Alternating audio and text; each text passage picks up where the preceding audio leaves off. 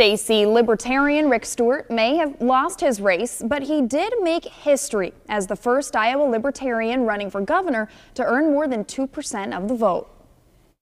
We don't feel like we lost. Well, we were in the ring with two big gorillas, the Republicans and the Democrats, and we snuck into the ring and we survived.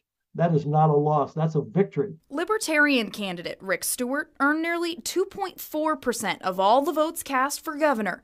That's roughly 680,000 votes short of winning the race, but it's more than enough votes to earn Iowa Libertarians major party status. We're going to have a lot more candidates on the ballot in 2 years because it's a lot easier for us to nominate candidates. We're going to have a lot more door knockers, a lot more telephone callers, a lot more letters written to the editor, all the kind of energy that comes from being a major party. But in order to keep major party status, future Libertarian candidates for governor and president also have to earn at least 2% of the vote.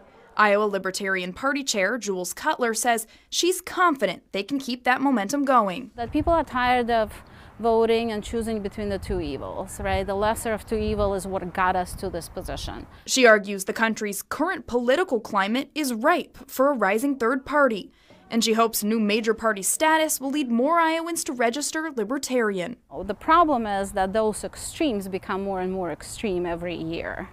And I think that people who are middle of the road are looking for home, and we welcome them. Well, Libertarians first hit this milestone in 2016 in Iowa when Libertarian presidential nominee then Gary Johnson earned 3.8% of the Iowa vote. But Libertarians lost that status when the 2018 Libertarian candidate for Iowa governor failed to earn 2% of the vote. Stacey.